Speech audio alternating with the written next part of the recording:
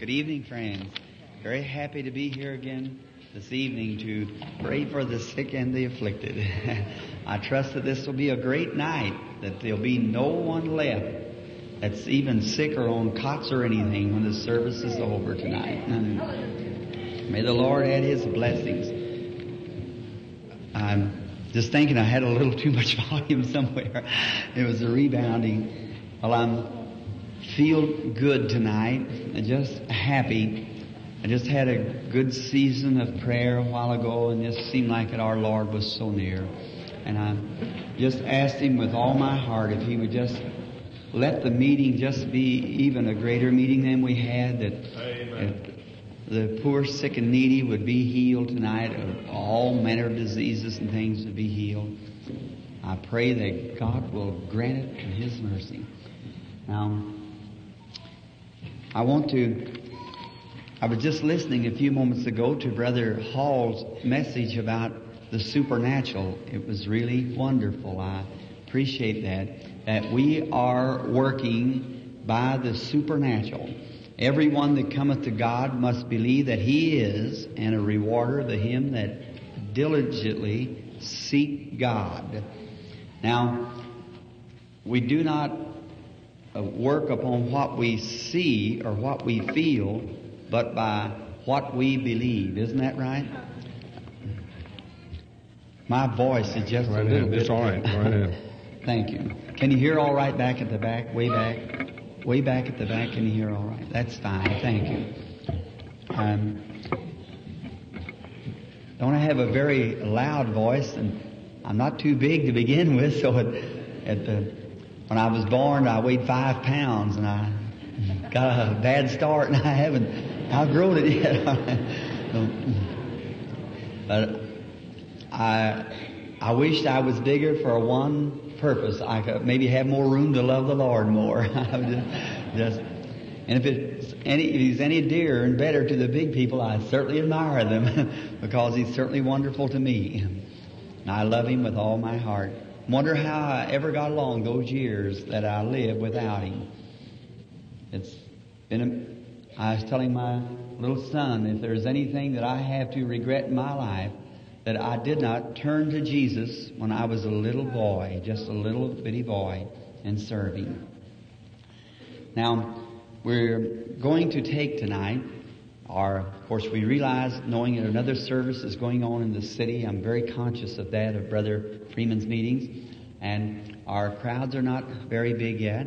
And while this is, I've just thought maybe that I would take a few minutes each night to teach just a little on the Word, and kind of run just maybe a little series in the book of Exodus here, and just speak on a little while each night and watch the clock and try to get out in time that we would have a little prayer line. Now, each evening, and as Brother Hall was saying a few moments ago, if I understood him right, I was downstairs or down in another section of the church down there, that the meeting, the principle of the meeting is to inspire faith, that each individual would accept Christ as their healer and would be healed. That's what the purpose of the meeting is for. See, it's impossible almost for me to get to each one, and I hurry just as quick as I can. If you'll notice with each patient, when I think that the appropriate faith is there, I go ahead and pray for the person. Now, it'll be just the same for each one of you out there in the audience.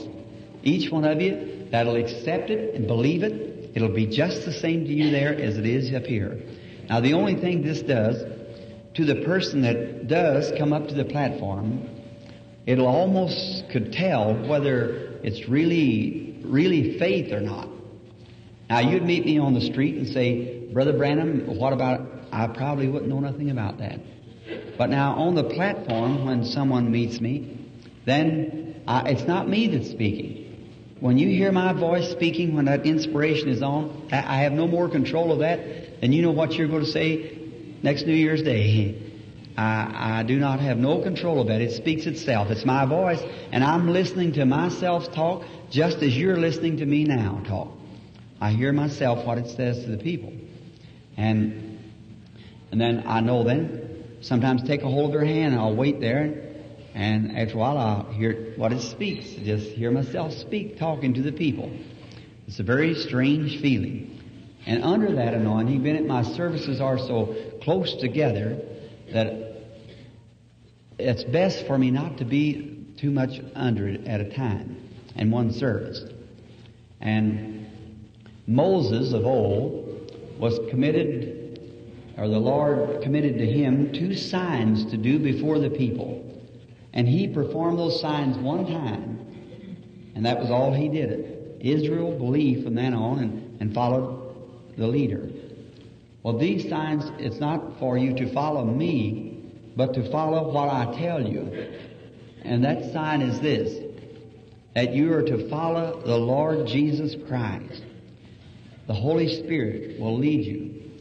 And then when you're told something up here at the platform, you must believe that with all your heart. And the purpose of this is that the people, there may be somebody in the prayer line tonight that I'll know have met somewhere else. Probably when that anointing was on, I would not recognize them.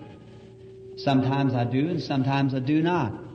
But if I would, now I've met 2 or 3 times. I've met people like that, but very seldom.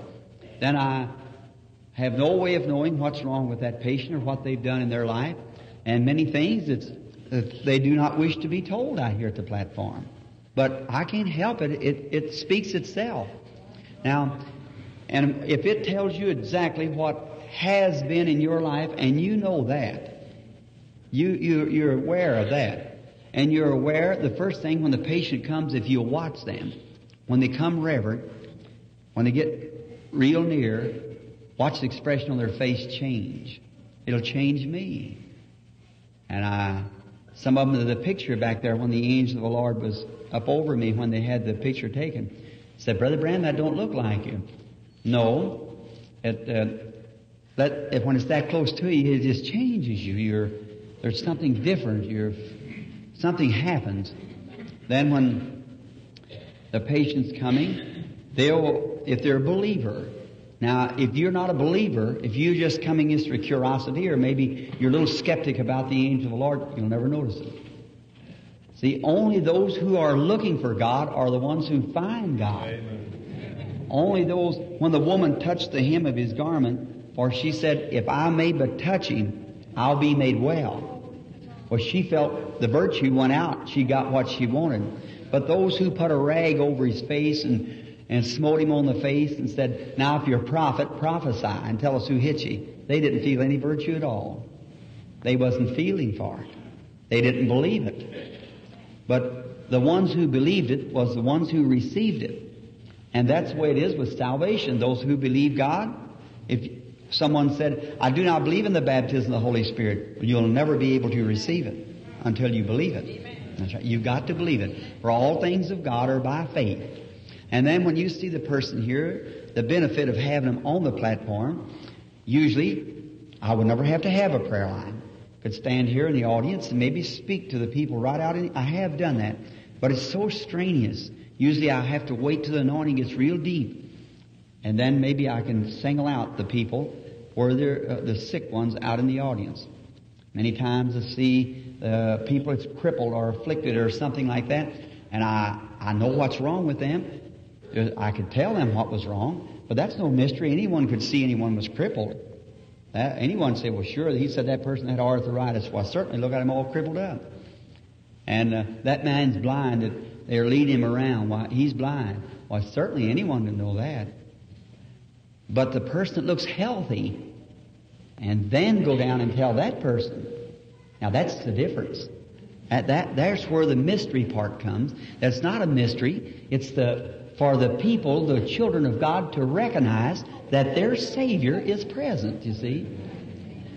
I truly believe that the coming of the Lord is nigh at hand. These things would not be taking place, children of God, unless something was going to happen.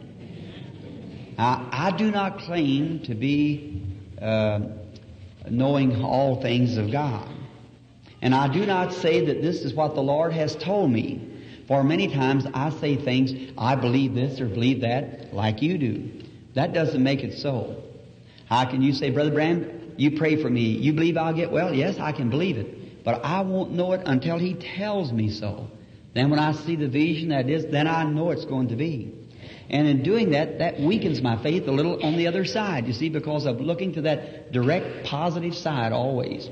And that's what hurts in my meeting many times. The people watch to get into the line to get that direct positive side of what's going to happen to them. You see what I mean? And as far as I know, the best of my knowledge, to all of the people that I have come before me to be prayed for, there has never been one time in all my life that I can remember praying for the sick when I absolutely saw the vision and told them that the Lord Jesus had healed them of what was well. I've never seen it. I've never seen it. I've seen many times, I've seen the people on the platform and knew they were going to die. It turns dark around them. And I know they're not long. I'll say, go and may the Lord Jesus bless you. Go and have faith in God. Now maybe He showed me that person, death is on the person, I can't overcome it.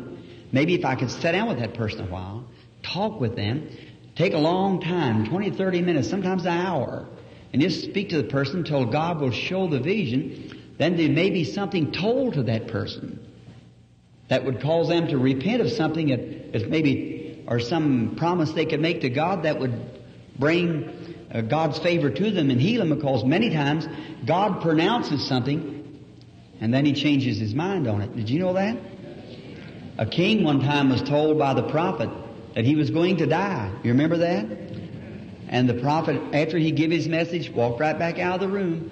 And the king turned his face to the wall and wept bitterly. Said, Lord, I beseech you, I've walked before you with a pure heart.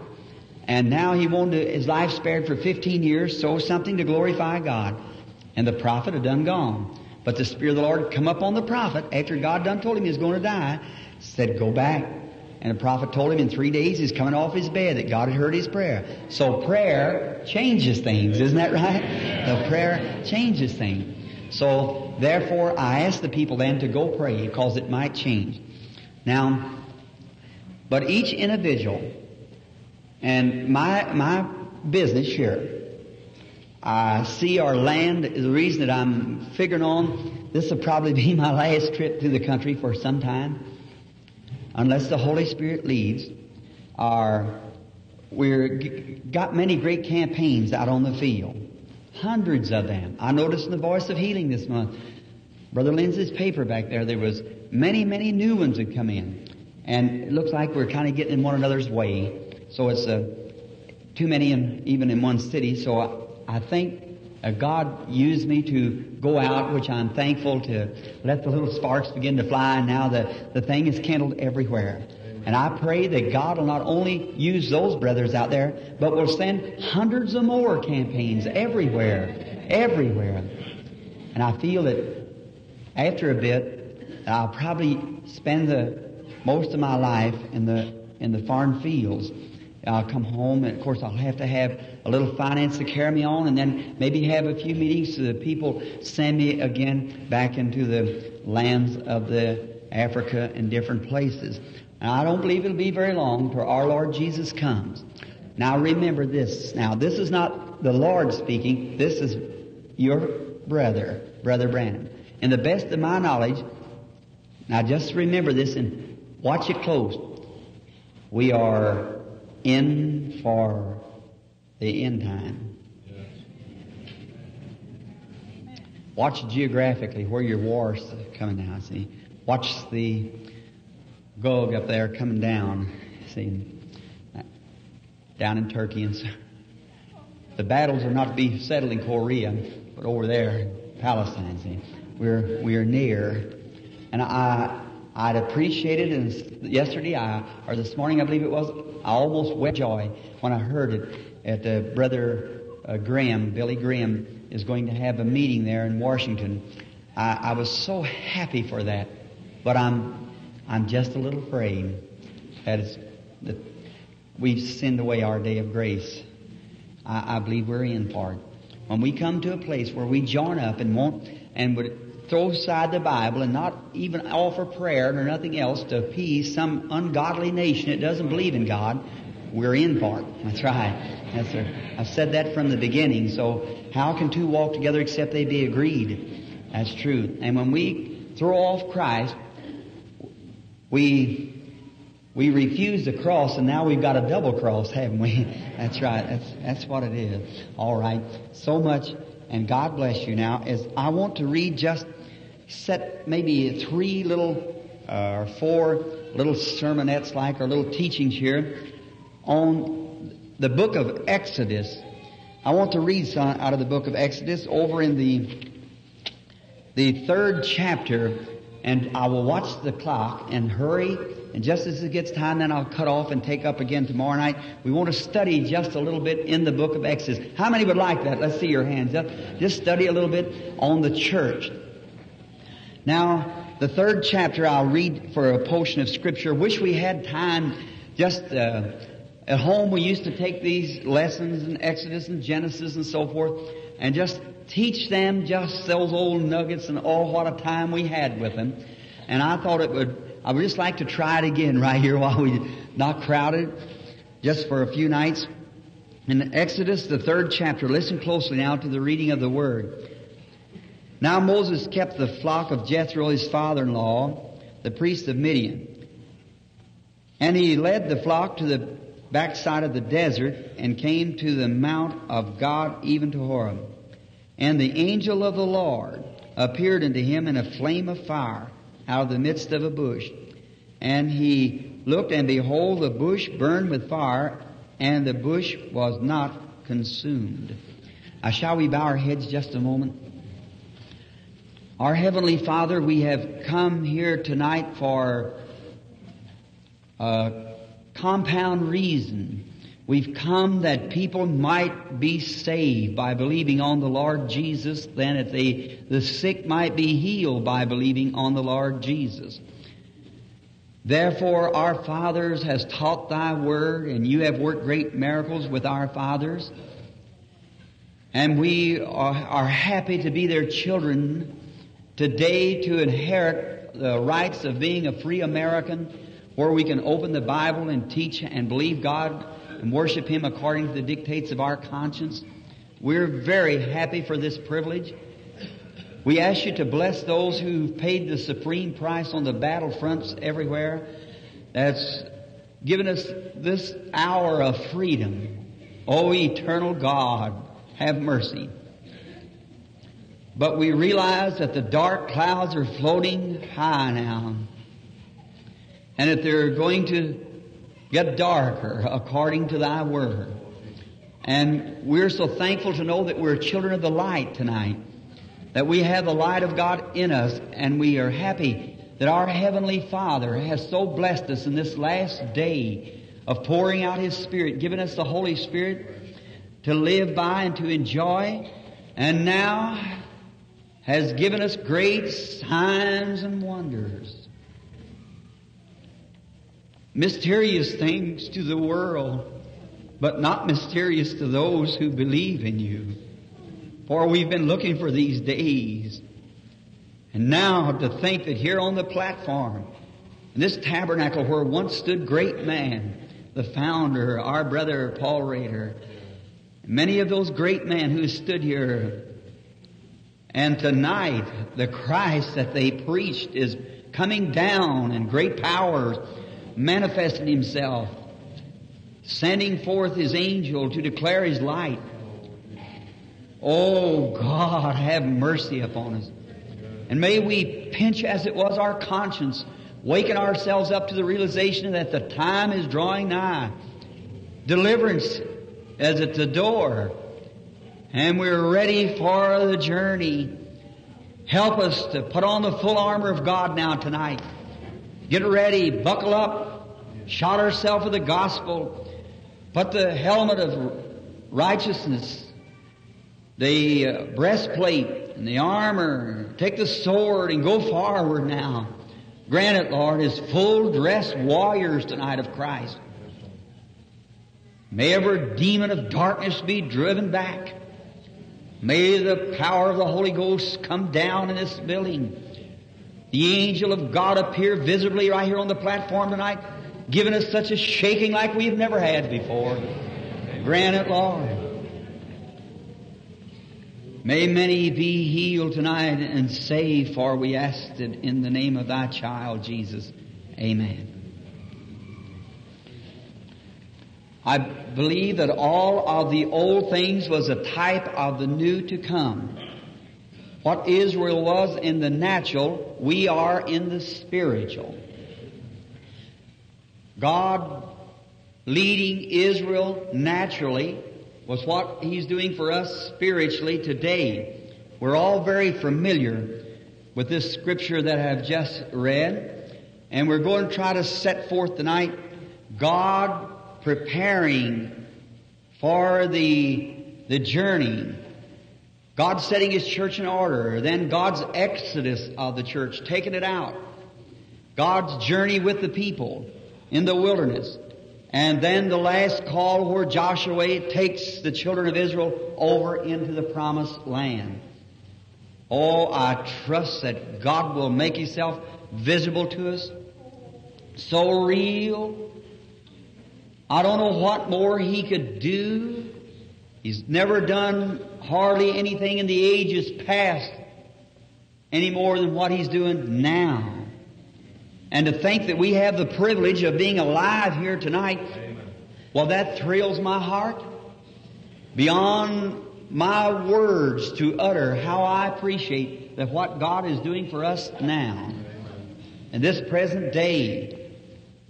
And to think that God has given me the privilege to share this blessing with His people, you, the purchase of His blood. That I, by this that He has given, might be able to show Him to you and to bring you to a closer fellowship with Him.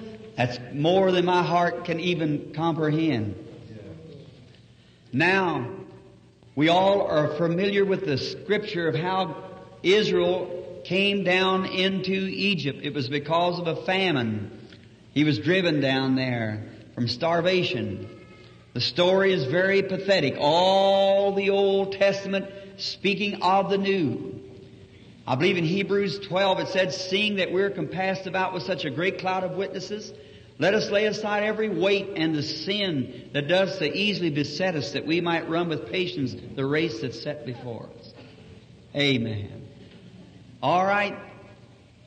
Joseph, one of the patriarchs, sold down into Egypt, perfect type of Christ, betrayed by his brethren, sold for a few pieces of silver, about 30 pieces, about like Christ was. He wore a coat of many colors, as Christ was seen in Revelations 1, sitting on a throne with a rainbow over Him, the 7 perfect colors representing the 7 church ages.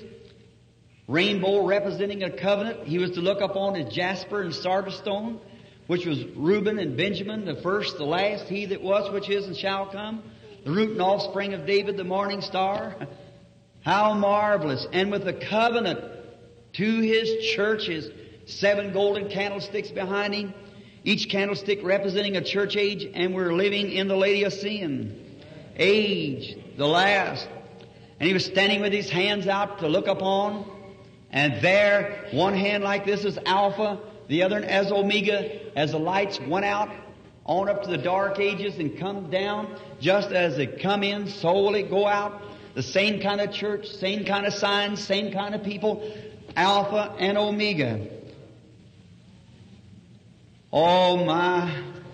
Then I think of God speaking to Joseph after he was taken up. He was a blessed child. There's why I believe that man are born in this world to do certain things. Joseph could be nothing else but a prophet, or he was born a prophet. God foreordained Joseph to be a prophet. No matter how much cursings and kickings he got around, he was God's prophet. He had to be. Gifts and callings are without repentance. Notice, then he was taken up supposedly out of the pit to have been dead like Christ, was raised up, and He sat at Pharaoh's right hand when He was in His prison like Christ to His cross. There's one thief lost and one saved. So was there in Joseph. One, the butcher and the baker, one was lost and one was saved.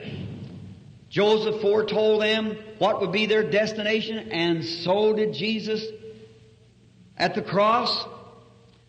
And notice, then when He died, Joseph, he made mention of his bones, saying, surely God will visit you someday, and when you go out, take my bones with you. What a perfect type of Christ, exactly. Now, those Hebrews, when they were being bondage and beaten, and the taskmasters up on them, beating them, slaves, many old Hebrew would pass by that coffin and would look in there and see the bones of Joseph.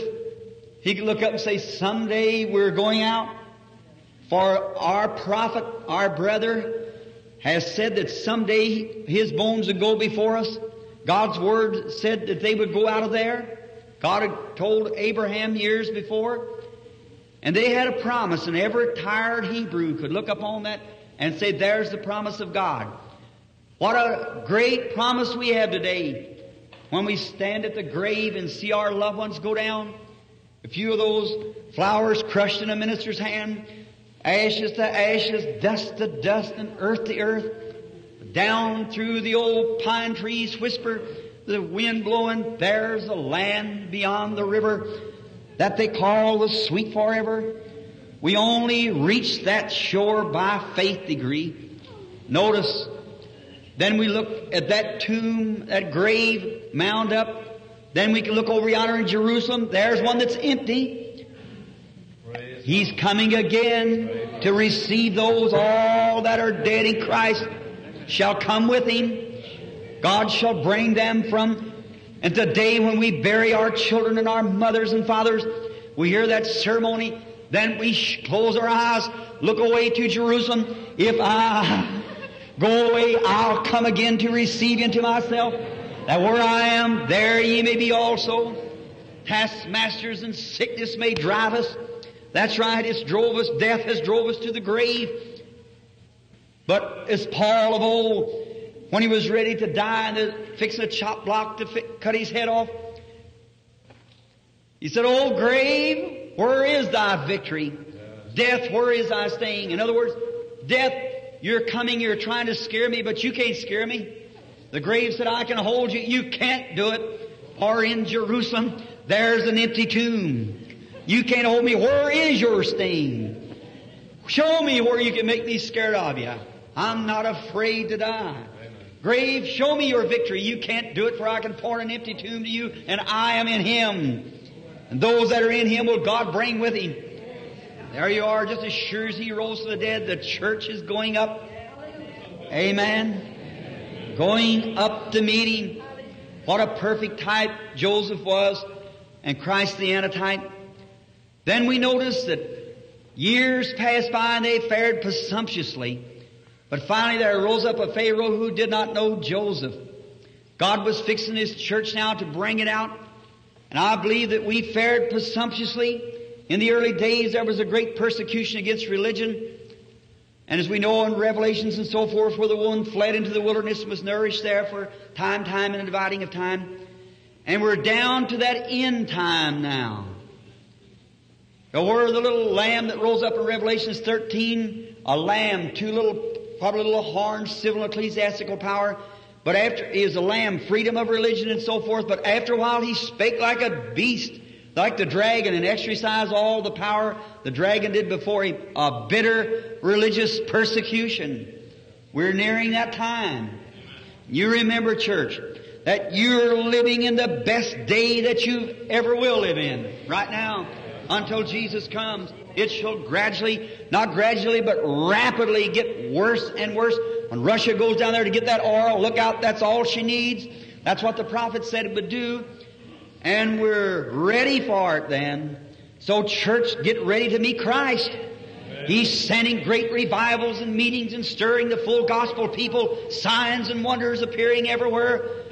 great wonders to draw His people together, and one day He shall come, the deliverer. Now, notice just before He taken them out to the promised land, they begin to cry, bitterly cry. The taskmasters was heavy, and He began to bitterly cry to God. And when they did, God had a little boy born down there, a very peculiar birth, Moses. You know the story of how he was put in the bulrushes, and the little ark was slime and pitch. And Pharaoh's daughter raised him, or was supposed to be her foster child. And when he come to the age where he should be on the work of God, while about 40 years old, one day he went out and identified himself with Israel, thinking surely that they ought to know that he was their deliverer. And when he killed the Egyptians, slew him, the next day he found Hebrew brethren striving amongst one another, and they discovered his sin and told him. And this Moses fled into the wilderness, rejected of his brethren, just like Christ was rejected of his brethren. And notice, then Moses taken to himself Zipporah, a wife. So one morning there, the pillar of fire came out of the heavens and dropped down into a bush. And Moses looked, and the bush was on fire, but the bush would not burn up. God was doing all of this to attract the attention of Moses. And when God saw that Moses turned aside, oh my, how today the church is in bondage of sickness. The church is been crying for years for deliverance. Some of you old people here has cried to God for numbers of years. God, send the gifts back to the church. Have you done it? Amen. Many of you, years ago, sent and prayed all night at a time. And we're on the age of the march, I believe. We're ready. God's calling His church spiritual together. Just as all the church come together, the word church means the called out. Today we've come through all kinds of dogmas and denominations, and each fellow having his own idea. Look through my glasses and you're seeing. But God has got to a place now that He's sick and tired of those things. And He's calling His people together and one accord, sitting together in heavenly places in Christ Jesus. Christ coming down with them, revealing Himself to them. Amen. Oh my, I just love that. Church spiritual. Getting ready now. All right.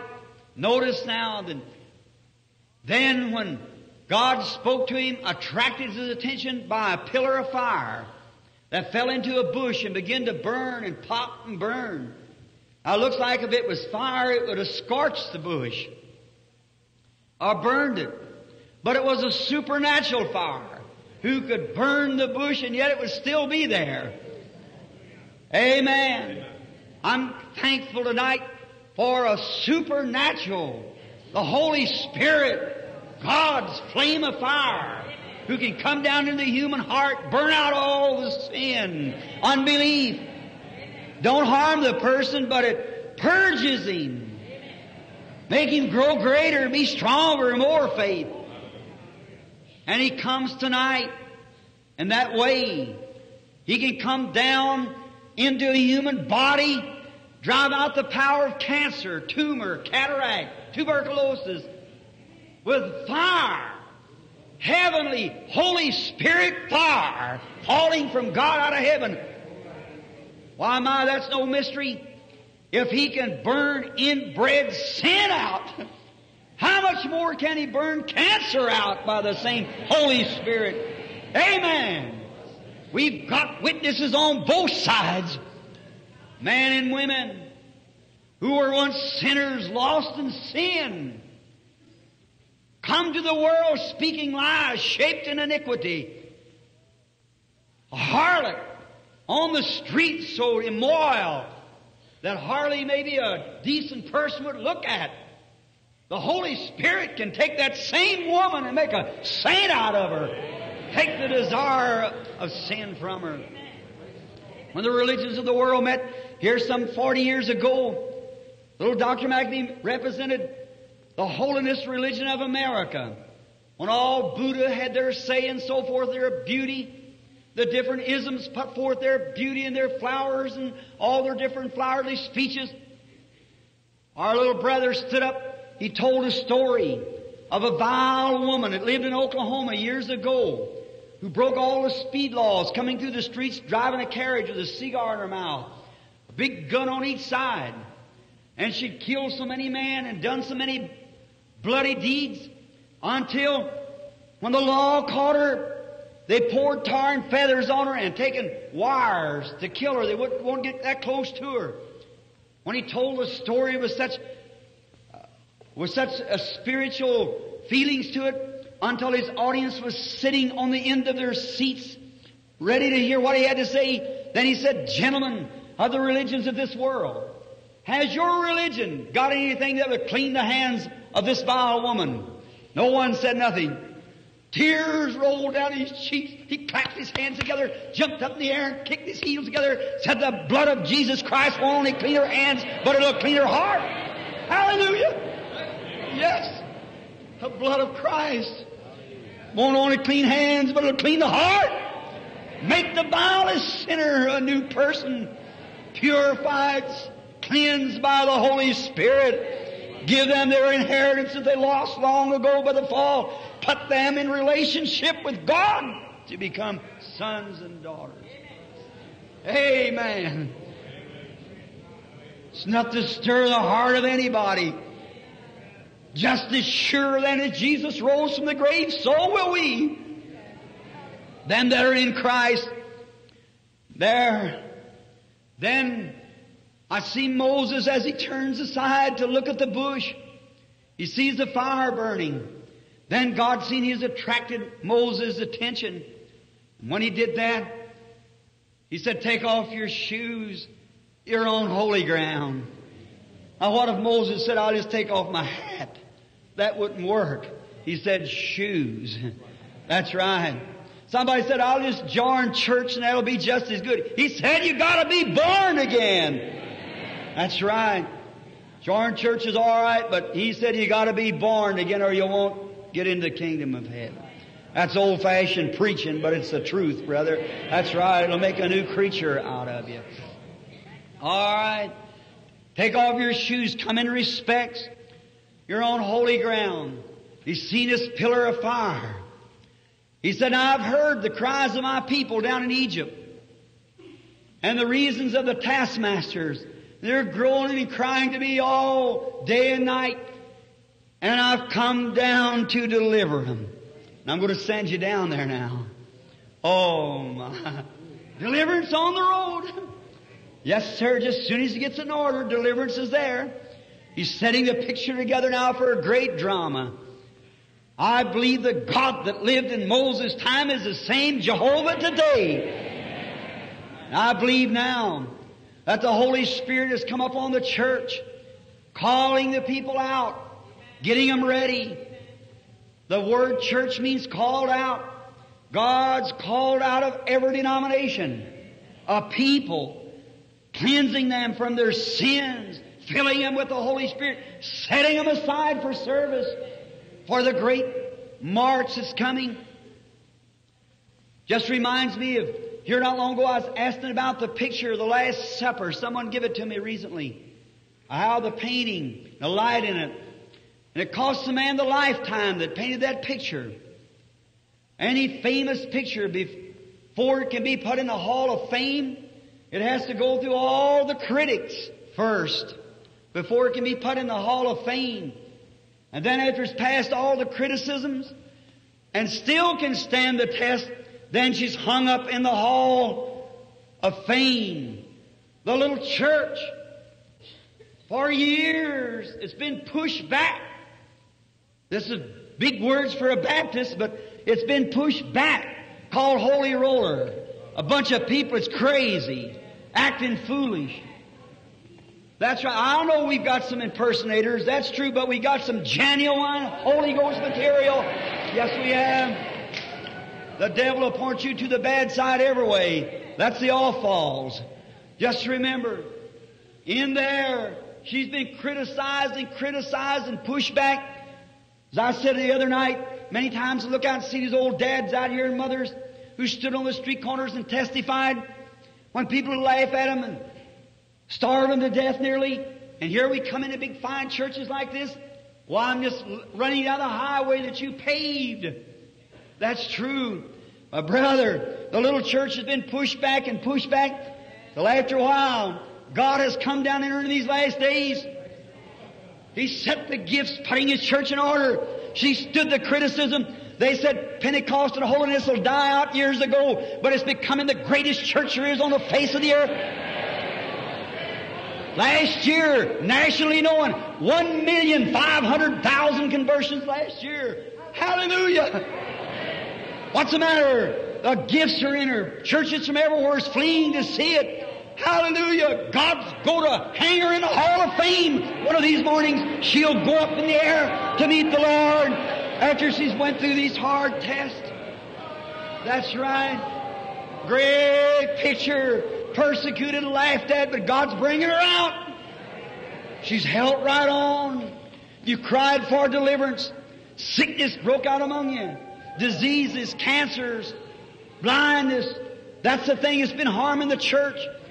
Then the church began to cry, oh God, send the restoration of the gifts. Oh my, I hope you pardon this personal expression. But about a few years ago, I believe with all my heart the same pillar of fire that came down in the burning bush swept to this earth again. Amen. I believe it's in our midst tonight. If God could do that and bring deliverance in the days gone by, in the church natural, so will He in the church spiritual. And I believe tonight that the same pillar of fire that led the children of Israel is here tonight leading the church spiritual now. Delivering them. You can only be delivered by faith. God went down there and told Moses, set yourself, go down there and tell the people, I'll harden Pharaoh's heart because he don't believe. And did you imagine at how man that reject light, when God went down there with Moses, it wasn't Moses, it was God.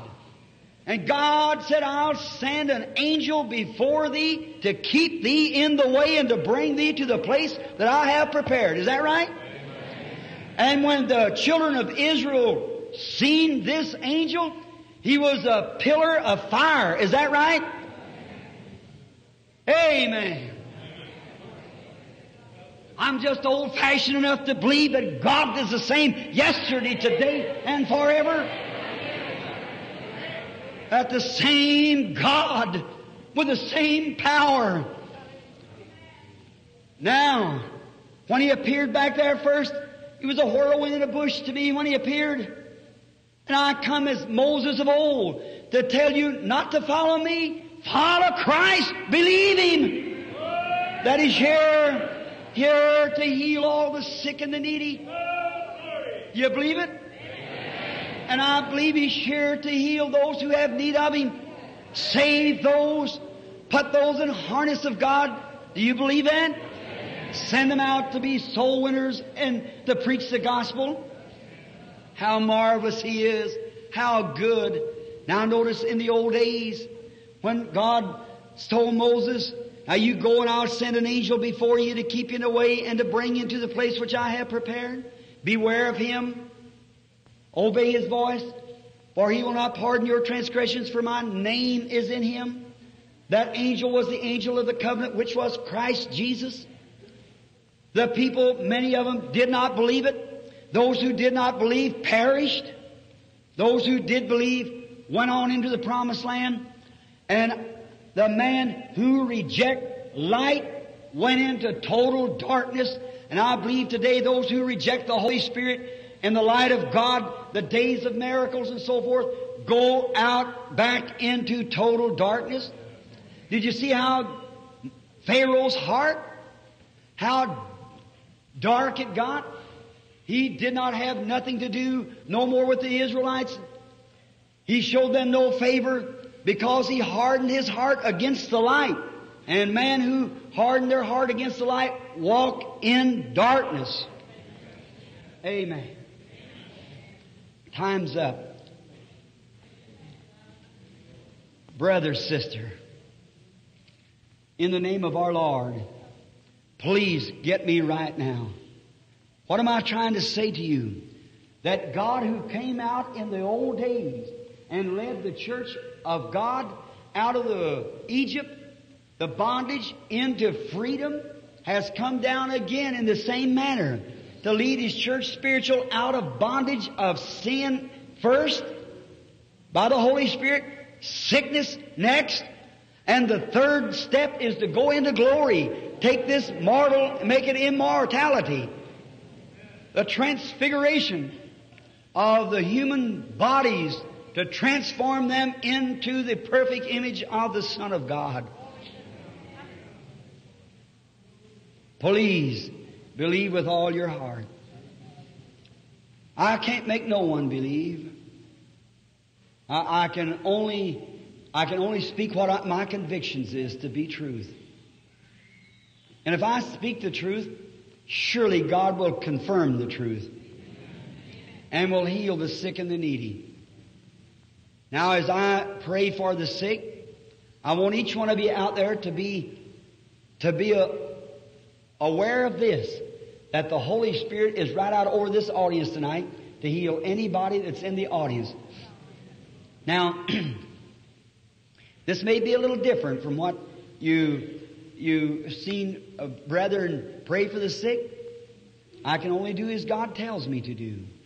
I can only say as He says for me to do. And if I tell the truth, then God will testify that I've told the truth. Now, what I'm afraid of is this, dear friends. What I'm afraid of is that was back there, it'll have to be that way. Because when Moses came, many refused Moses because he was a man. When Jesus came, many of them refused Jesus because he was a man. Said, Him being a man, make Himself equal with God. Now, He was God manifested in the flesh, so there'll never be a man like Him on earth. That's right. There'll never be a man like Him. But He ordained certain things to be done. And then it's so hard sometimes for people to see that. Because a man said so. He said, I'll do a work in the last days. Though a man bring it, they will not believe it. That's right. That's the Scripture. How many knows that Scripture? He'd do a work, though a man would bring it to speak it. Now, it's hard. The hardest thing that God has ever gotten to do, or had to do, was to get one mortal to believe another. You'd believe anything almost, but a one person believing another. That's a hard thing. And I have just taught this for years. I've tried, ever since I've been out, to stand back and try to keep out of the picture just as much as I possibly could so they would see the Lord Jesus. See? Stand back. And I want you now to look to what I'm pointing to. Not because I'm telling you this, that the angel of the Lord... How many have seen the picture of it back there at the counter? Let's see here. You should see it. I wish I could afford to get them and give them everyone to you. It just about cost us what we got of them there. And we'd be glad if you get it with just the very few of them left that we had. But first they had it so copyrighted and everything that we couldn't even touch it by no means. But I got a hold of it. And there they're charging so much for it and everything till they made thousands times thousands of dollars out of it over there in Houston and around. And then when I got a hold of it myself, I let it go out to the people just at the cost. First I was afraid to touch it. There is the same supernatural being. I say this as a minister of the gospel of Jesus Christ, fearing God, knowing that someday I must stand before Him in His presence to give an account for every word that I've said on this earth. I realize that. And I may be wrong And if I am wrong, Almighty God forgive me, for I don't mean to be that way. But a while ago when I made just a little personal saying about myself, about 10 people got up and walked out. Well, there it is. If people were concerned about your soul, friend, you'd sit down and solve the things through and not be so cut and dried in your own ideas.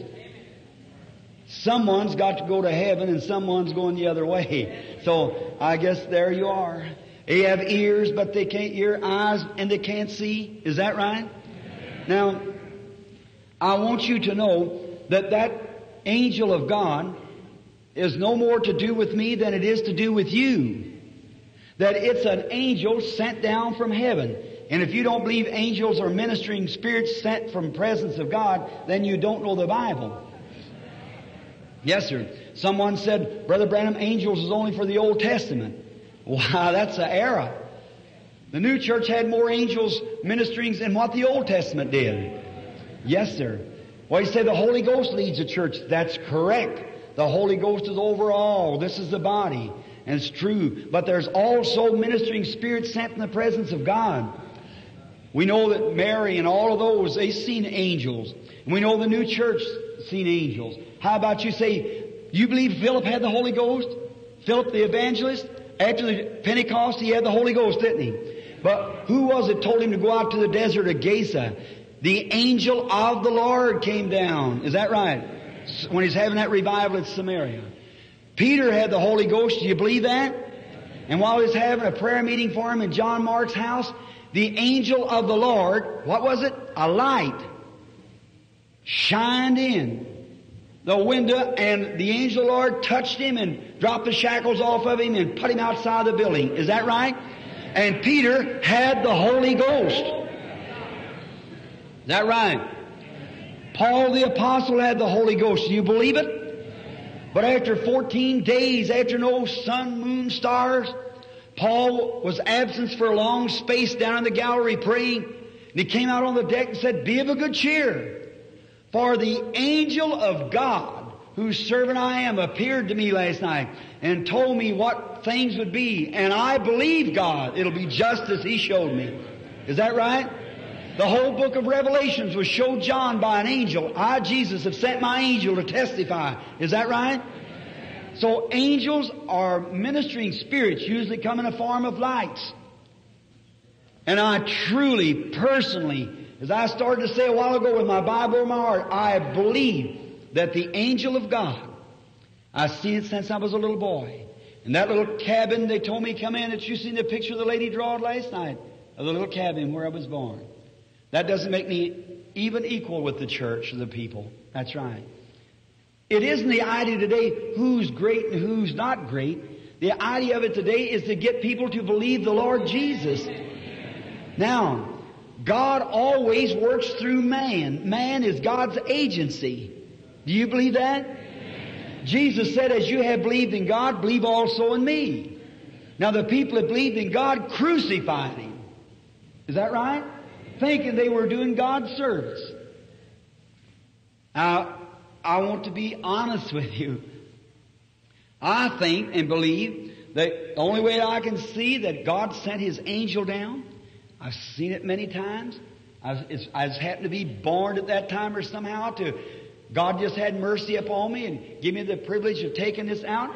That doesn't mean even I'll be saved. I may be lost. May be lost at that day. If I am, I'll love Him no matter where I am. If I've got a conscience of Him, I'll still love Him if He turns me down. I'll love Him with all my heart. Now, I believe He sent His same angel. I have seen it. I told people, hundreds of Christians seen it come down visibly before 10,000 people one day when I was baptizing. They looked at it, they seen it. The papers carried articles of it. Said it would look like a star appearing over a Baptist minister while baptizing at Jeffersonville. I seen it up there near Fort Wayne, Indiana. That night when I was standing there, and it come right down through the building. I was praying for a little boy, crippled. And there's a Nazarene girl playing the piano there. The great physician now is near. And I was praying for the little boy, and I thought the custodian turned the light in my face. And I thought, that's ill-mannered. I looked up, here come that whirl of fire. Come right to me where I was at. I dropped the little boy, or he jumped out of my arms or something. His little feet was drawn down by polio, and he hit the floor. His little feet become normal. I give you the mother's address and those. There he started walking off. His mother fainted when she seen the little lad. The angel of the Lord was still near. The Nazarene girl looked up, and when she seen what had happened, she jumped up the piano and ran away, and her hair fell down. She began screaming and shouting, and the piano played the song completely through.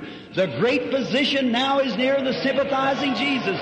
He speaks to drooping hearts to cheer. No, there 1,700 people rushed to the altar, giving their hearts to Christ. When they seen the ivory keys of that piano moving back and forth, the great physician now is there. I tell you, God's still God. Here at Camden not long ago, when I was trying my best to explain to the people, they were sitting starchy down through the audience. I said, I will not have to speak farther. Here he comes now. Here he come down through the audience, whirling around. A minister from California by the name of Adams up here rushed to me. The light was so he stopped and shut his eyes like that, and a photographer sitting close took the picture. There it is in my book. Then down at Houston, Texas, out of my own faith, the Baptist church, a minister discussing before many, many thousands of people. There in a big stadium, there was all discussing, and this minister said, I'd like to see that miracle worker. I'd like to see him just acting smart. And Dr. Bosworth, who was the manager at that time, said, I know Brother Branham's in here. I was up in balcony 30. He said, if he wants to come down and dismiss the audience, all right. When I walked down, I said, brethren, I only testify for the truth. I am not a divine healer. I said, my literature is published practically in every language under heaven. I spoke direct or indirect to around 5 or 6 million people, and never did I ever say that I was a divine healer. But to the contrary, I said, Jesus Christ is the only healer there is. I said, He has sent me with signs and wonders. I said, which is infallible. I can prove that tonight. I said, that's infallible. If I speak the truth, God will testify of me. If I speak not the truth, He'll have nothing to do with me. And about that time from heaven, here He come whirling down. Where was that before? 30,000 people there it whirled down. And a photographer who had been hired on the American Photographer Association come there to take 6 pictures of the man that was holding the debate by the enemy. He snapped 6 pictures of him, then it asked all of them that looked life and time and them reporters to get back, take no pictures because they sell them. And this man run forward and shot a picture of it. And that night, he was an Orthodox Jew. The other man was with him was a Roman Catholic. They took the picture home, put it in the assets to develop it, and to find out, and when they brought out my enemy's picture, not my enemy, I wouldn't say that, he was an enemy of Christ, saying he did even denied healing of Christ.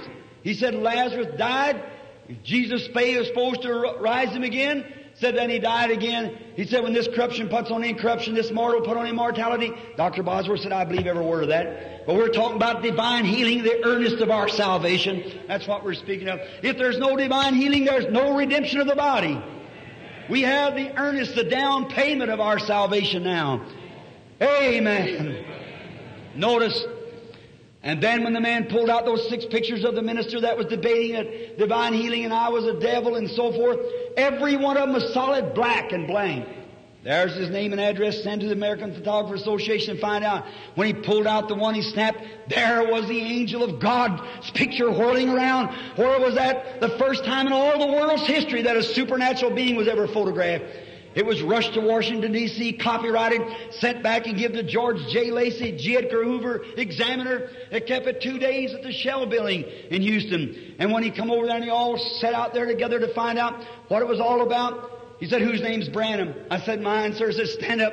He looked, said, Mr. Branham, you'll die like all mortals do. But as long as there's a Christian civilization, your picture will never die. He said, because it's the first time in all the world's history that a supernatural being was ever photographed. He said the old hypocrite has always said, scientifically you can't prove there is a God, but said that has to be changed now for your scientifically the angel of God was there and the light struck the negative. There it was. There he signed, wrote out a big document, signed his name to it. There it is right back there. You look at it yourself. There's the angel of the Lord. Brother, sister, if I don't come here tomorrow night and you never see me again unless I'm in a casket somewhere, I still say that God has testified that I've told the truth. The church knows it by signs and wonders. The scientist knows it by scientific research. And this same, I believe that's the same pillar of fire that followed the children of Israel. It's not me, it's Him. He can fail to come tonight. I have nothing to do with it. It's your faith that believes that it brings it down here to this present tense. Hallelujah. Don't think I'm excited. I'm not. I know what I'm speaking about. The angel of God on the water of the pool of Bethesda, it was not the water that done the healing. It was the angel that was on the water, and the faith of the people had stepped into it. Jesus said, I can do nothing in myself, but what the Father showeth me to do, what I seeth the Father doeth, that doeth the Son likewise. It's your faith. God has to have some sort of an object. He sent His Word. That's the real foundation there. The Word. Then He finds out that people has misconstrued it and said it this way and that way. Then when He sees the end drawing nigh, the time for deliverance again, He sends an angel down out of heaven. It verifies it, proves it scientifically through the church by the witness. Today, if Jesus should come today, the world is without an excuse. Amen. Here. Someone said, Brother Branham, aren't you afraid to make such statements as that? No, sir. I stood before tens of thousands, critics sitting everywhere. I've never seen a time but what God always brought the deliverance. I've seen the critics come. A hypnotizer once was going to come and hypnotize the brother. Yeah, what is it? And the man's paralyzed yet tonight. That's right. Said, you child of the devil, why do you try to deceive God?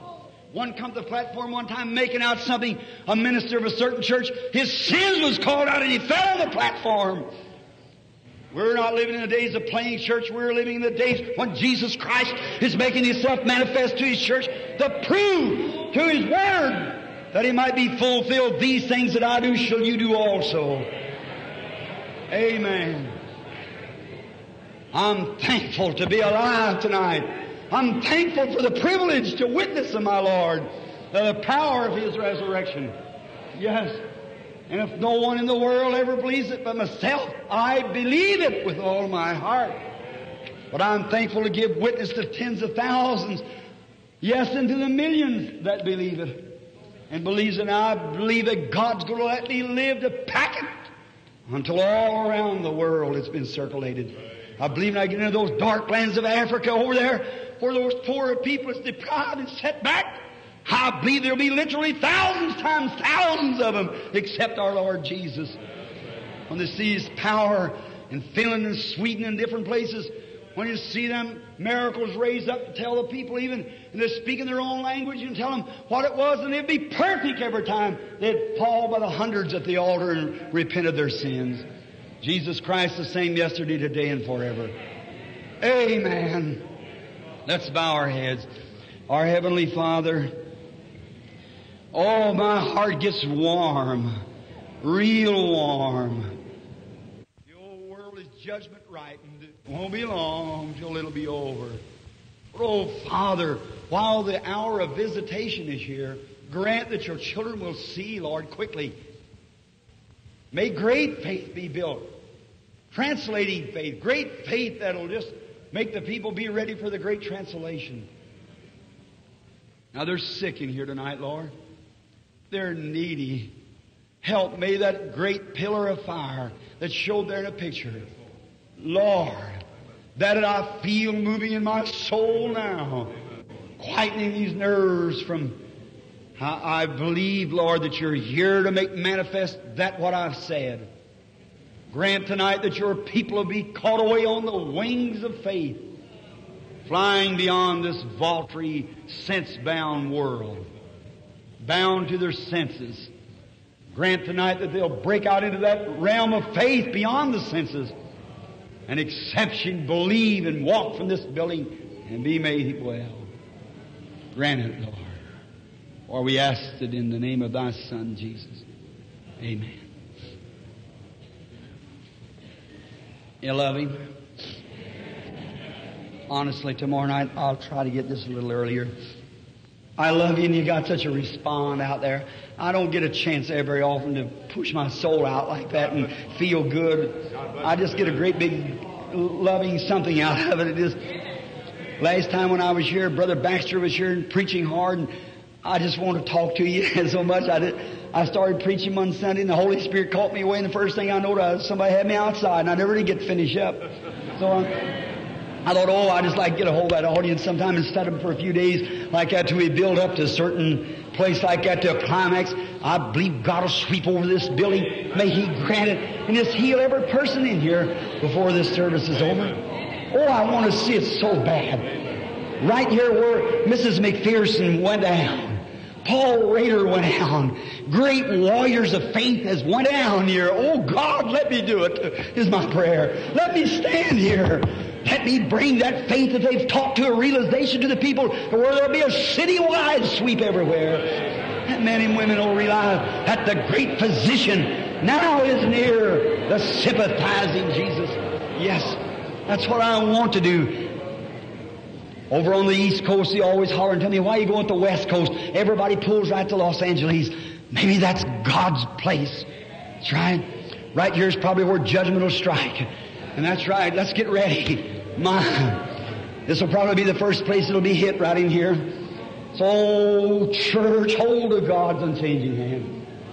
Pray. How many will pray this week that I'll see my prayer answered? That God will sweep us something over this building that'll heal everyone that's in the divine presence. I seen it one time in Vandalia, Illinois. Is anybody here was at the Vandalia meeting that night when that great collapse fell down in the meeting like that? And every wheelchair, every stretcher, every blind person, every deaf, dumb, every one of them was perfectly healed plumb through the entire audience. They just piled the things in the corners like that. 20 or 30 of them in the corner. And God, how He worked. I want to see it again. God, grant it in California is my prayer. That was one of the great feelings of me returning back again. I want to see it. I love Paul Rader. I was a little boy, sat at his feet back there when he was teaching. He preached. I remember one of his sermons he preached when he was in some land and all what taking place. And he's sitting on a log saying, I'm riding on it, I'm riding on it. He had malaria fever or something or other, done blacked out. And God healed him and he believed it. I'm standing in his platform tonight. God have mercy. Yes. May God grant the great healings. Now, let's call our prayer line. Where did we call from last night? One. All right. Did you give out what today is? All right. Let's start somewhere over. Let's get 80. Start from 80 tonight. What's the letter? S. S 80. 80 to 90. That'll be 11. Let's try them first. You here now. It's crippled in the wheelchairs and things. Well, you just keep watching and look this way. And if you got a prayer card, hold it up. I don't see, but about 2 or 3 with prayer card. Watch the different ones now in these chairs, and they line up quickly now. Let's sing, if you will, a great physician now is near. Oh, let's everyone believe it. He's going to show Himself tonight before the audience. If you'll just give me a few minutes, and everybody be reverent now. Just a few minutes now.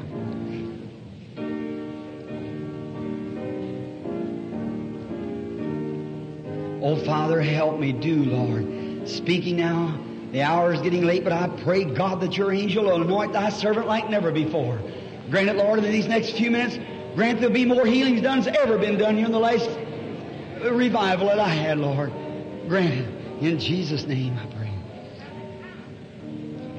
The great physician now is near. The sympathizing Jesus. He speaks a drooping heart to cheer. Oh, hear the voice of Jesus. Sweetest note in seraph's song, sweetest name on mortal tongue, sweetest carol ever sung, Jesus, blessed Jesus. So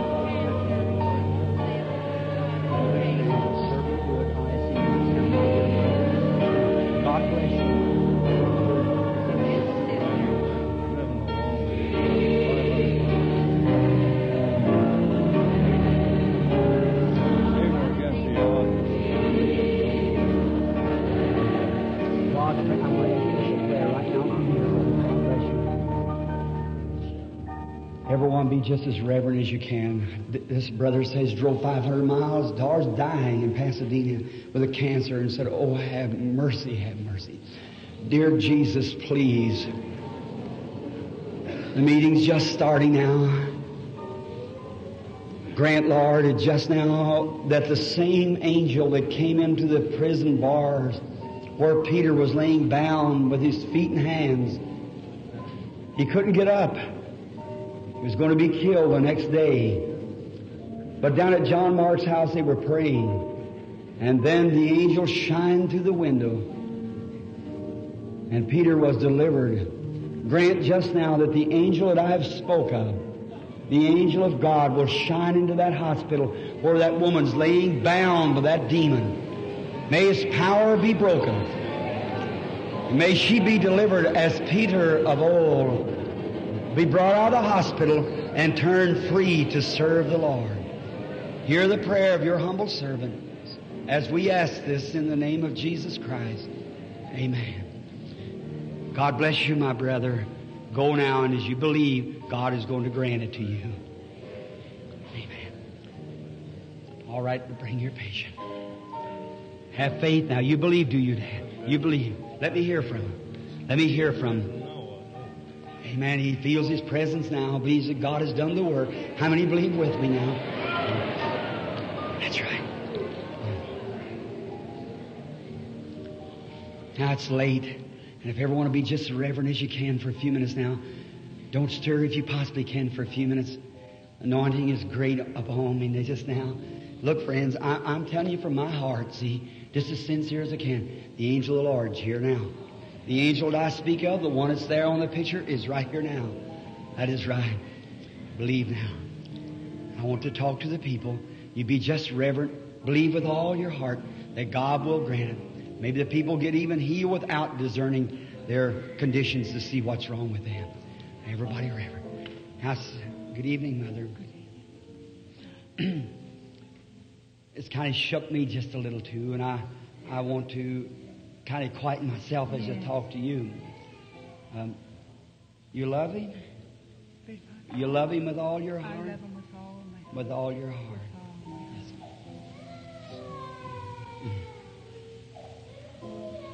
Yes, ma'am.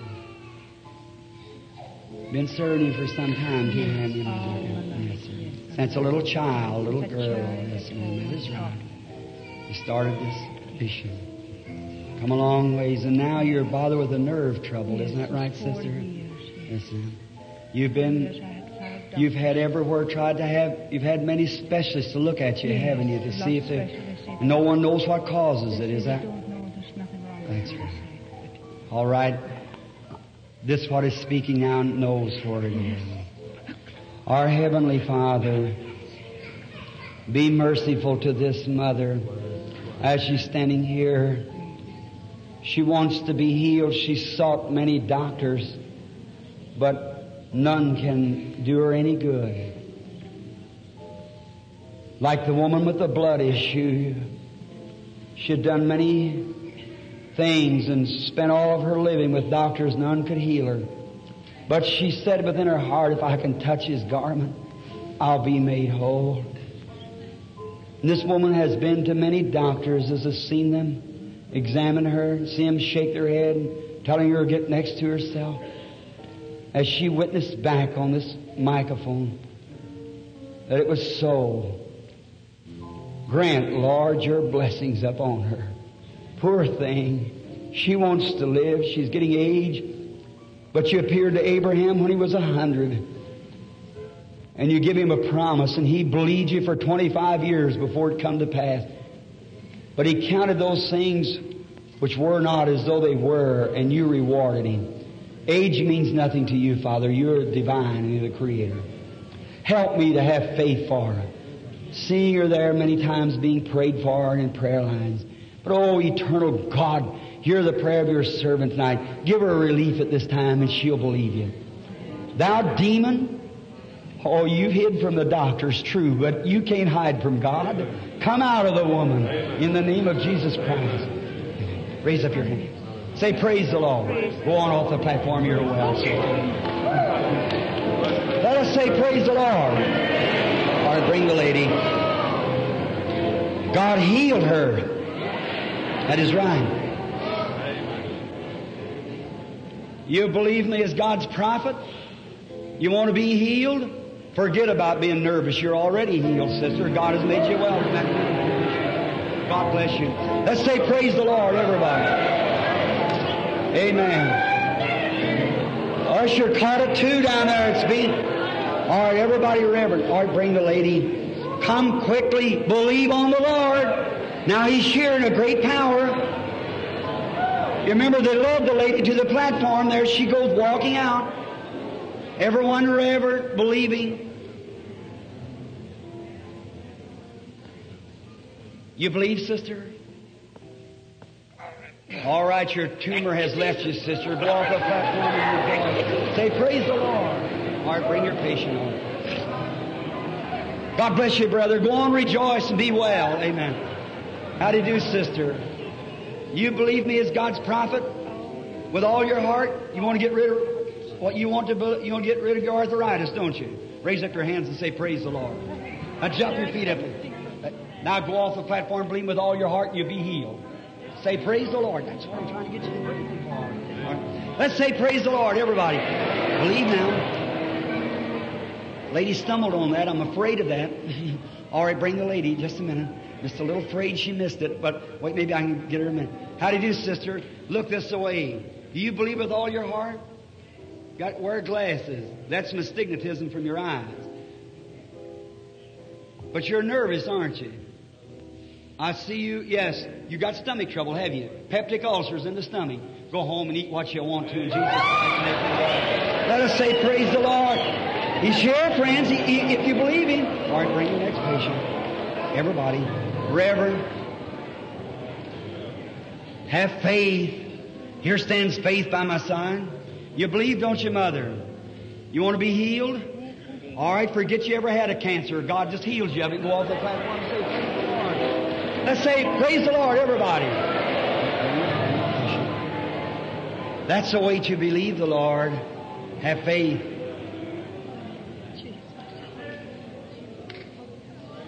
Jesus said, these signs shall follow them that believe. Is that right? If they lay their hands on the sick, they shall recover. Is that right? If I would lay my hands on you, would you be healed of arthritis? Go and as you have received, believe it in the name of the Lord Jesus. Amen. Let's say praise the Lord, everybody.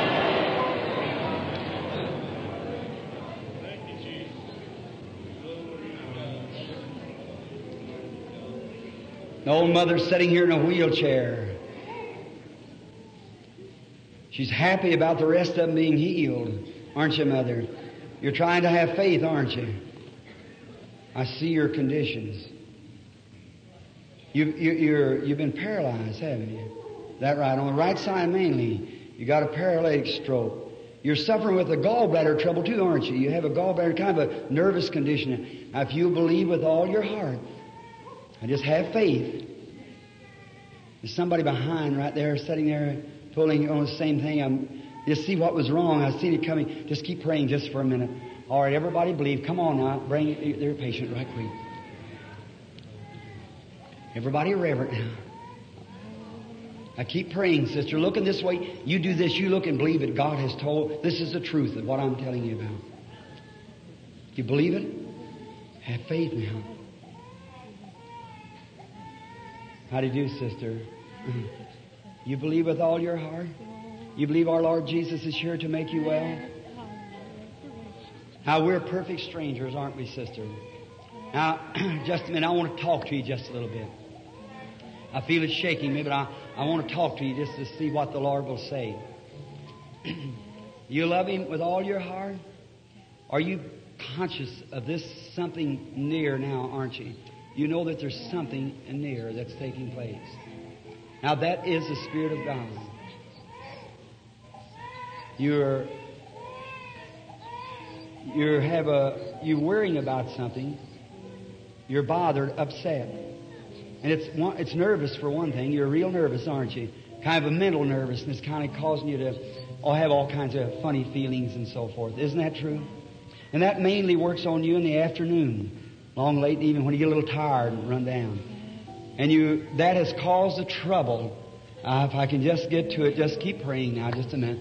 That's what's caused your trouble.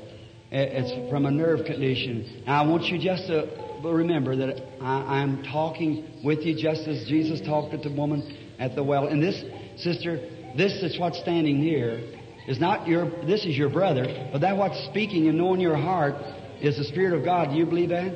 Oh yes, I see what's your trouble. You have a tumor, don't you? That's right, isn't it a tumor? That's right. You believe that God's going to heal you? In the name of Jesus Christ, receive your healing.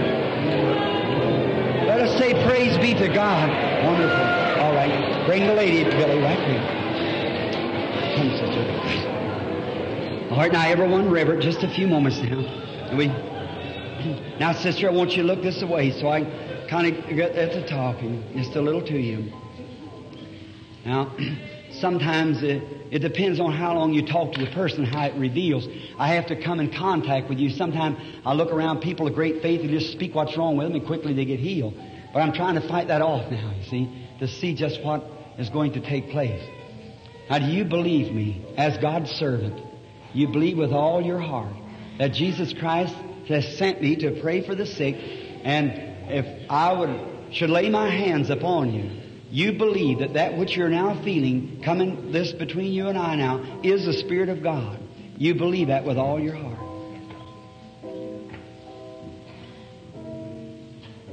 All right, sister. You've suffered quite a while with what's wrong with you.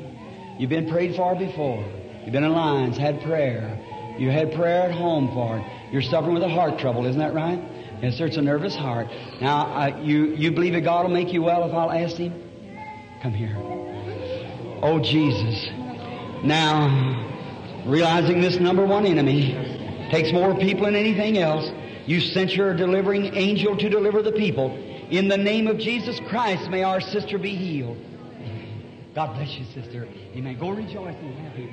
Say, praise the Lord. All right, come ahead, lady. All right, everybody reverend. You believe, sister? Now I want you to look this way now. Have faith. Believe in God with all your heart. What do you think about all this? Think it's wonderful? You believe it's the Spirit of the Lord? You believe that what you feel now is the Spirit of the Lord? I see down your path it's been shadows, hasn't it? Many shadows.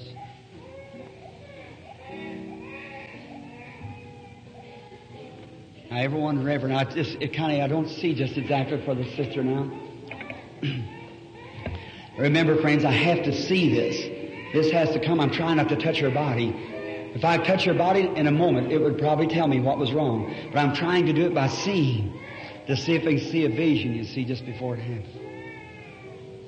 Everyone believe. How many believes that God's able to do this through His servant? Now, Satan's trying to battle me here. Just a minute. I want you to just look this way, sister, and believe. I want just to talk to you just a moment. You're truly made up your mind that this is truly God's way of healing you. Is that right? You believe it with all your heart. You're nervous, aren't you, sister? You're very nervous now. Now you feel there's something strange around you. That isn't going to hurt you. That's the thing. It'll heal you if you're ever healed. Because I believe it's the Lord Jesus. I feel, yes, it's in you got kidney trouble, haven't you? It's in your back. That's right. All right, come here and be healed. Oh God, author of life, have mercy upon this woman before she gets this uremic poison and kills her, Lord. Satan's determined to send this woman to a premature grave.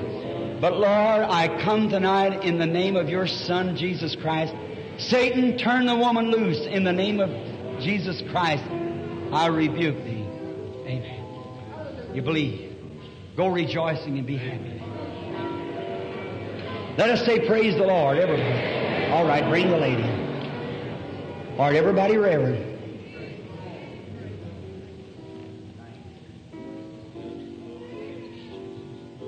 Just a moment. Come forward, mother. I see someone on a crutch here.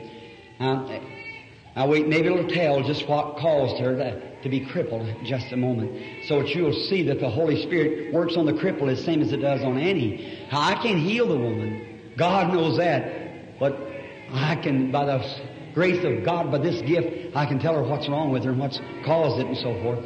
That's right. Now, I could stand here and pray for you till I got to be a real old man. It would never heal you. But you can't stand here without me telling you what's wrong with you and what's in your heart. Because that's a gift that God gave to me. That's to work with it as God will let me. But now to heal, Jesus has already done that. Now we'll talk to the lady. Now, Mother, I want you to believe with all your heart that our Lord Jesus is here. Now we're strangers, aren't we, Mother? We've never met in life. We're strangers. And now, do you believe that by the grace of God, I'll be able to help you through prayer? You believe it. And you believe that what I asked Him, He'll grant to me? Now, if I asked you, I know nothing about you. It's just, no, I don't know nothing about you. But I'm trying to speak with you. You're human, Mother. You got a spirit that I have to contact also by this gift. And as your faith pulls it down, it comes over me and speaks itself. See, it's not me operating, it's you see. You're the ones doing the operating. Now, I just talking to you. Do you love Him with all your heart? With all your heart. With all your heart. God bless you, Mother. God grant you a closer walk with Him, Mother. Yes, Mother, it isn't that cane that's bothering you. You have cancer. Isn't that right? It's cancer. That's why you're weak on it. Is that right? Come here and be healed. Our Heavenly Father, help our dear sister. Oh, merciful Father, grant the healing of our sister. Thou demon called cancer, in the name of Jesus Christ, leave the woman. Come out of her. Believe now, Mother. Put your old cane on your shoulder and walk on out of the building. Let's say praise the Lord. There was something shook me at that time when I called that cancer. There's just a moment, if I can find it in the audience. Everyone reverent now. The little boy. I see you got a prayer card in your hand, honey. Just a moment. Look, this. It's not cancer there. Just here it is. It's a lady laying on the cot here. Isn't that right, sister? You believe on the Lord Jesus Christ, and God will heal you of the cancer. Amen. You've had it for a long time, haven't you, sister? It's been bothering you for years. Isn't that right? I see a long space of darkness. Isn't that right, Dad? Do you believe she can be healed? With all your heart you do? Mother, do you believe it? Now look, I'm going to tell you your trouble. Here's your trouble. You belong to church. That's right. But you're not as far along in God as you ought to be. Isn't that right? You're trying to have faith. You belong to a certain denomination of church. Isn't that right? I could call it right now, but you wish for me to call it? Would that help you? I believe, if I'm not mistaken, it's a Methodist church you belong to. Either Methodist or it's a Methodist church, you know. Is that right? Amen. All right. You believe on the Lord Jesus Christ, He'll heal you of that cancer right now where you're at. Amen. Amen. Believe it. Accept it. Raise up, throw your clothes back, walk out of the building and be healed. You go home. God bless that woman. God heals Methodist, Baptist, Presbyterian. She's standing up to accept her healing. Out of a crutch, out of a cot, let us say praise the Lord. Take her right on out, walking by faith in the name of the Lord Jesus. Thou great physician, now is near the sympathizing Jesus. He speaks the truth. Look, going out the floor, bound back, to hear the voice of Jesus. Sweet as snow in Sarah's song, sweet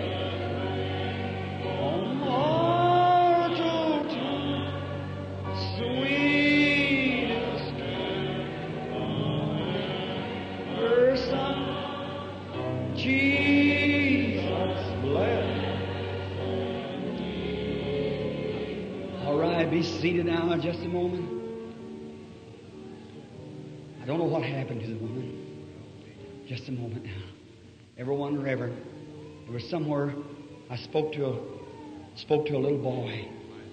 I believe it was right here. I seen something on the little boy, but I didn't get to get what it was.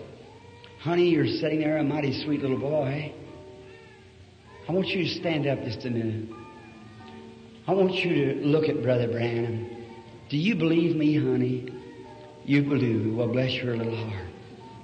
Now, I've never met you in my life. I don't know who you are or nothing, but I want you to look this way, and I want you to... Do you believe if our Lord Jesus was here, you remember when He took up little boys like you and blessed them and said, suffer little children to come to me? Didn't He? Well, now, if He was here tonight, what would He do for you? He would heal you, wouldn't He? I want you to lay your prayer card down there in the seat. I want you to come up here to me. Something wrong with him. He's too many pulling right in there. I can't find out what it is. If I can get the little fellow here by myself. Come here, little lad. Now I want you to look this way. A fine little boy.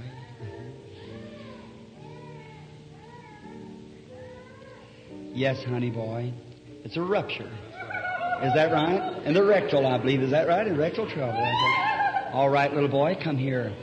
Jesus has gone up to heaven, but He sent Brother Branham to lay hands upon you. You believe this? Father, I'll obey the commandments of my Lord, that this boy will get well from this trouble. In the name of Jesus Christ, I ask it. Amen. God bless you, honey. Let us say, praise the Lord.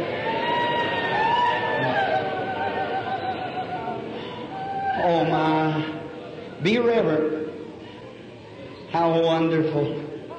A little lad, he wants to shake hands with them all there. Isn't he wonderful?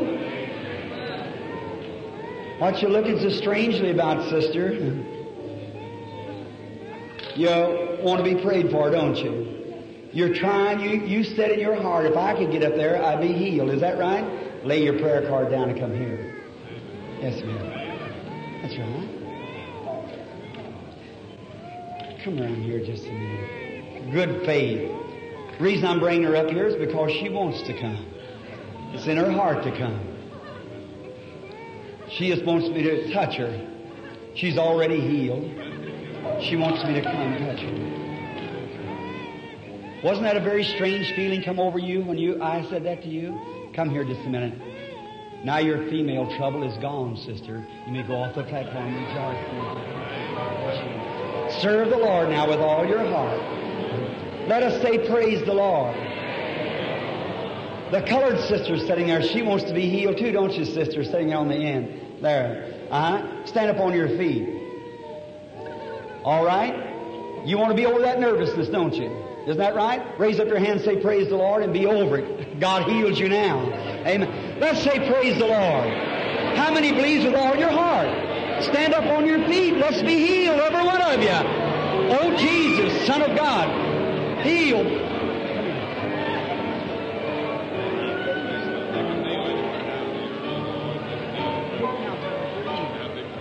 Everyone, I just touched a little baby with eczema, broke out all a rash, for God to heal it. Lay your hands on one another there, you people. Lay your hands over on each other, that's right.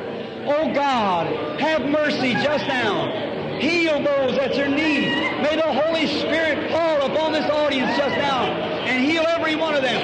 Satan, turn that people loose. In the name of Jesus Christ, I adjure thee